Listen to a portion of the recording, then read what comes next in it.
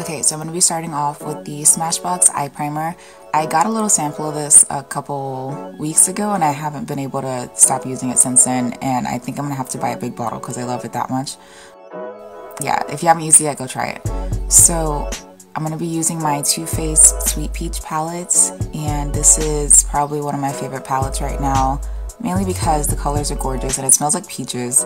And I'm going to be using those two colors there, the reddish brown and the light brown. And the brush that I'm using for that, I think that one is my Luxie brush. This is a 231 small tapered blending brush. And then I didn't show the color on camera, but this is the Anastasia Beverly Hills Modern Renaissance palette, the darker brown.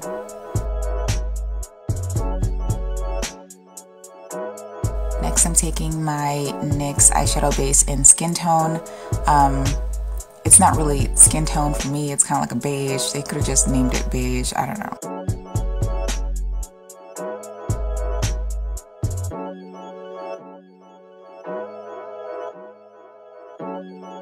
And then I blended that out with my finger. This makeup look was mainly inspired by my nails, because I thought the color was really pretty, so I was trying to match it to my nails. And then I'm using my NYX glitter glue because the eyeshadow that I'm going to use is glitter, so I'm trying to like make sure it stays on my face. And the glitter that I'm using is a mix of MAC's Tan Pigment and this multicolored glitter that I got from this local makeup store nearby. And the color matches my nail pretty closely. I think on camera it doesn't really do much justice, but it was very sparkly and it's really pretty and it matched my nails kind of perfect, so I was very happy. And then I'm taking my Urban Decay waterproof eyeliner. I prefer eyeliner pens. I don't really like the liquid ones. I think the pens are a lot easier to deal with, and this one is amazing. It's waterproof and stays on pretty good, so thumbs up from me. And then I'm taking those browns that I used earlier from the Too Faced palette and using that underneath my eye.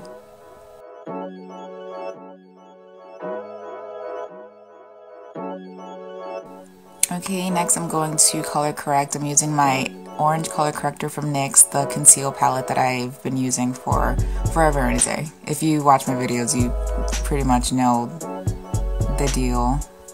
And I use that to color correct any darkness around my mouth and underneath my eyes.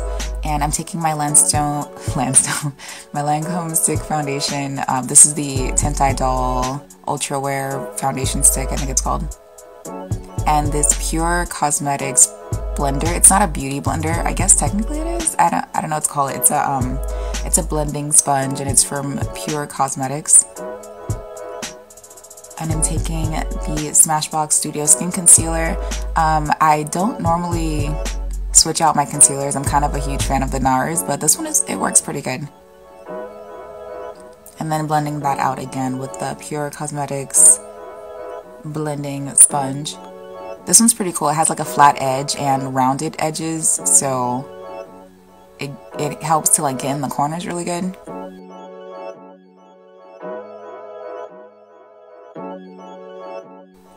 And then going in with my LA Girl Pro Concealer in Fawn. I used to use Warm Honey, but I think that one was a little too light, so I just went back to using Fawn and it looks a lot better.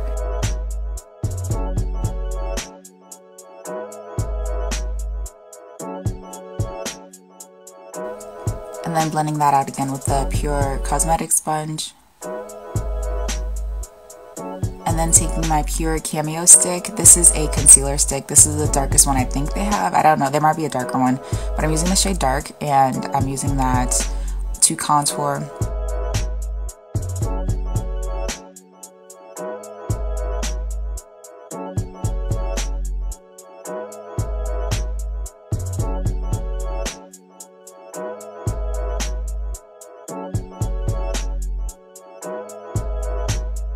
And then taking my Laura Mercier translucent setting powder.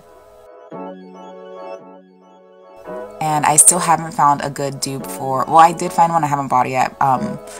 I'm using the color Bitter from my Vice palette as a blush, and I kind of love this color. I need to get like a bigger version of it.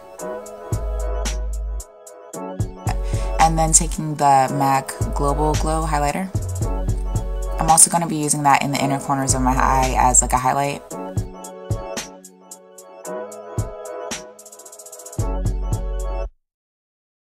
And then next I'm taking my Badescu, I don't even know how to say it, the rose water spray. This stuff is amazing. I love it. And then this NYX Ombre liner, I'm just using the darker part. Okay, that was it. Thank you guys so much for watching. Make sure to leave me a comment. Let me know what you guys think about the video, or if you have any suggestions as to what I should make in the future. I will be talking about this hair soon. I'm kind of in love with this curly hair right now, and it was a little bit longer, but I've been like cutting layers and stuff into it, but it's amazing. And I'll let you guys know where it's from and all that jazz coming up very soon, I promise. And yeah, thank you guys so much for watching, and I'll see you guys next time. Bye.